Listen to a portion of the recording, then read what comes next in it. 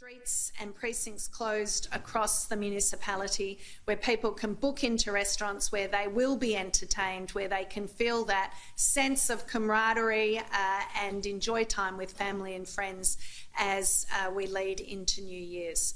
It's important as well that instead of having that one moment to celebrate, that Street Feast continues tomorrow with a brunch and tomorrow evening, tomorrow night for New Year's Eve, and then extends into New Year's Day for a brunch. I'm a day ahead of myself, and into New Year's Day dinner. And we've done that to really be able to say to people, you can spread your celebrations with family and friends over that extended period. And again, it takes the pressure off a sense of crowds gathering in big numbers. It also takes the pressure off all of our systems, and I'm looking forward to hearing more from VicPol, from our ambulance and fire services, and from transport in the ways that we've coordinated to make sure that the city will remain a very safe place. Back to street feasts, you can book in. There are still some seats available. We're encouraging everybody who wants to come to the city to make a booking. You can make that through the Street Feasts website. You could go to your favourite restaurant or venue to celebrate, but we are encouraging everybody to make a booking. That's going to help us manage and understand crowds. It's going to help ensure that everybody can have a safe New Year's Eve. We are delighted, actually, that at the end of a difficult year, in making a big decision not to have fireworks, one of the things that meant is that we could continue to support our hospitality industry here in the city of Melbourne. Unlike Sydney, where they're having fireworks but the city is basically closed, we decided to keep our city open, to keep supporting those businesses that really add so much to Melbourne's character and personality, and recognising that for all those business owners and their teams, one of the best things we can do to bring in the new year is to show our support for them. 2020 has been a big year of no. We are hoping that 2021 is a big year of yes. That's only going to be possible if we continue to behave in a way that respects not just our own safety, but the safety of the community. So we're encouraging everybody to have an absolutely fantastic time, to help bring back that buzz to Melbourne, but to do it in a way that really respects the fact that we want 2021 to be COVID-free. I'm handing over to our Minister, Lisa Neville, for a few words. Thank you, Minister. Thank you, Lord Mayor, and good morning, everyone. So this time last year, I actually stood here, or in the other room, in fact, to advise people for the second time to leave East Gippsland. So that was a year ago, and for those communities, their New Year's Eve was very different. Their 2020 was very different than they expected, as was our all Victorians 2020 very different. And that has also meant that this New Year's Eve is also going to be extremely different for everyone, and it needs to be. We all do want to say goodbye to this year. We all do hope that 2021 is a better year that we've got ahead. But we don't have a vaccine. We still have risk in our community.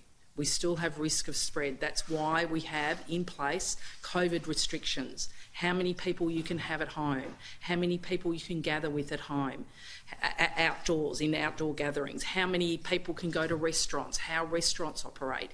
And it's for a good reason, and that is we have done the hard yards this year. We cannot risk the work that we have done this New Year's Eve by gathering, by breaking the rules. That's why the decision was taken, the right decision by Council, and I thank them for that, not to have fireworks this year. That's why we are urging, and the health advice is clear, please only come to the CBD if you have a booking at a restaurant, if you're part of the ticketed events. Don't just come in and wander around the CBD. Don't hang out in large groups. We cannot undo the incredible work, the hard work that Victorians have done this year. And I think everyone here, everyone listening today will know it has been a very hard year, and we have done an incredible thing as Victorians. Let's not risk it as we celebrate the end of 2020. Let's do the right thing. Let's make sure we follow the rules. Make sure that businesses continue to comply, the Q code. Make sure we continue to comply with square meterage. All of these are important to keeping us safe now as we go forward. We don't yet have a vaccine in this country, so until that, we need to continue to comply with the rules for our safety and to keep Victorians safe going forward and to hope for the best 2021 that we can have.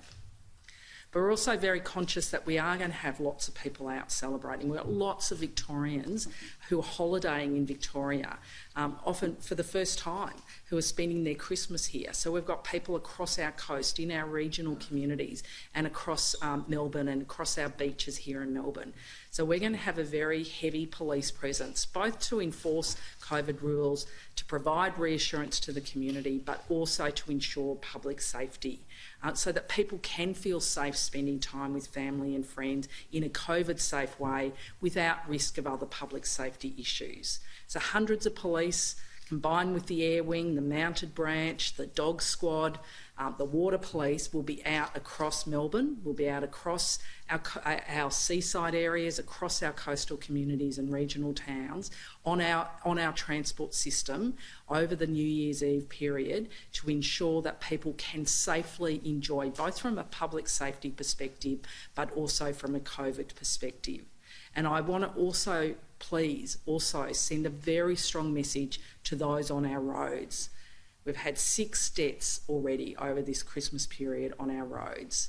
We have our road policing people out there, so don't be tempted to drink and drive. Don't be tempted to use drugs. Don't be tempted to speed on our roads. Police will be out there, but we don't want to see any more deaths in 2020 on our roads. Our toll is lower than it has been for a very long time, but 6 over the Christmas period is 6 too many people that we have lost and 6 too many families affected by the deaths on our roads.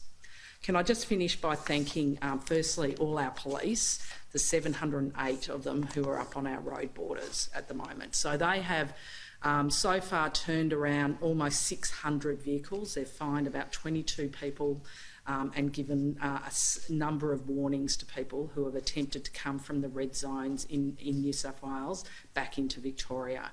They spent their Christmas there, they're going to spend their New Year's Eve, they're supported by the SES and other emergency services, and I want to thank them enormously for the work that they've done. I want to thank our police officers and all our quarantine staff who also spent Christmas working. There's almost 600 police doing quarantine work. So for all our emergency services at this time, this is the time now to say thank you. If you see them on the street tomorrow night, say thank you in a COVID-safe way. Give them a elbow. Say thank you for the work that they've done this year to keep us safe, and be assured they'll be out there in a heavy presence, very visible over the next 24 hours to help keep us all safe.